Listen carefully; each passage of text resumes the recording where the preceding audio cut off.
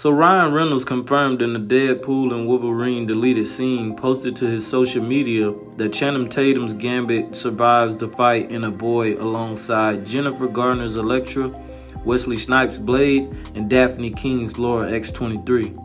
When the end credits rolled, it was uncertain if any of the characters who came together to defeat Cassandra Nova's henchmen survived the battle, but at the very least, Tatum's now iconic and heavily memed take on Gambit made it out alive.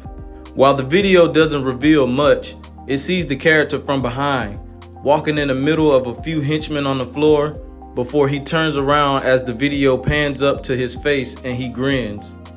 Now this could be Doctor Strange or this could be Wong, but we'll have to see.